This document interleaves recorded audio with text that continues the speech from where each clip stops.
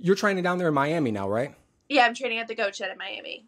Yeah, so I want to ask you a little bit about that. So you were training, um, now from day one when you came into the sport, when you got introduced to it, you were training right away with Dean Thomas, correct?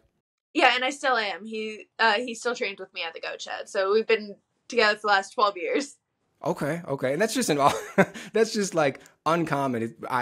From what I've seen, where it's just you come in, somebody get introduced to the sport, and right away they're introduced to somebody who's at the highest level, who can just start teaching them correctly from day one, versus picking up some bad habits along the way, switching some trainers, find what works. That ended up working out really cool. But what I want to ask about is what made you settle down at this gym? So for a while there, well, obviously I've been with Dean since day one. We went to ATT for a little while, and then during COVID, we kind of broke off from ATT and we're doing our own thing and kind of just traveling to different gyms. So I was working with Dean primarily and traveling to gyms all up and down Florida, just getting to work like with different people. And I just needed a place where it's more consistent that I could get different bodies to work with.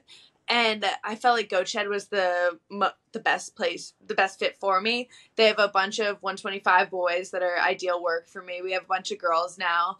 And like I said, obviously Dean still works with me to this day. Yeah. So the mix of Dean and Goat Shed just seems like kind of the championship make.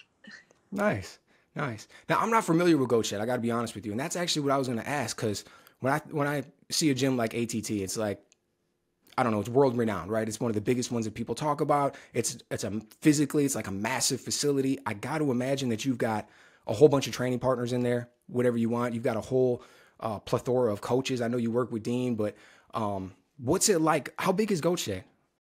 Goat Shed's definitely a smaller gym. We'll probably have a pro team of, I'd say like 30 to 50 fighters tops, maybe. It still Yeah. seems big to me, but I feel, but it's like, honestly, we're a fight gym. Like, it's all fighters. Every person in the gym is a fighter. ATT, I want to say their pro team has to be 100 plus, maybe. Like, ATT is absolutely huge, and I feel like that's insane. Yeah, it's like that's where I feel like you run into issues though, because you can kind of get lost in that where there's too many people there and there's too many bodies for too few coaches to look after. Right. That was kind of good. And that was kind of going to be what I was thinking. Like, how does it work? Like, so when you go in there, is it just like you're kind of doing your own thing? Do you just? I imagine different coaches specialize with different stuff. So is it like you search out one or search out one of them, like hold the pads for you on something you want to work with? You have one person who, since you work with Dean, is he kind of game planning the whole thing from the top down and setting you up, or? For me specifically, it's always been Dean. Like, he's been I guess like the main like brain behind my everything that I do since the beginning. So like even when you, I'm sorry, go ahead. Keep interrupting. Dean's just been the 100% mastermind behind everything. Everything of my style. So when you were in ATT, did you ever like work with any other coaches at all, or it was just him?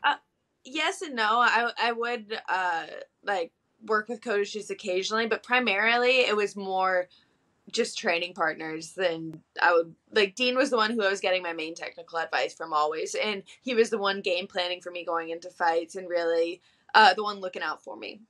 Nice. Yeah, so in that sense, that's kind of he's the stabilizing force, even going from bouncing around gym to gym, and now you're getting down to this one. It's still the same voice in your ear, it's still the same guy and stuff. So I imagine that works out great. But you said you've got enough sparring partners there and everything. So it's like my thought going in would be that would be one of your potential negative drawbacks to having a smaller gym, is that you're just going to have less people to work with, so you're going to have less looks and things like that. But if you got that, then it's got to still be great.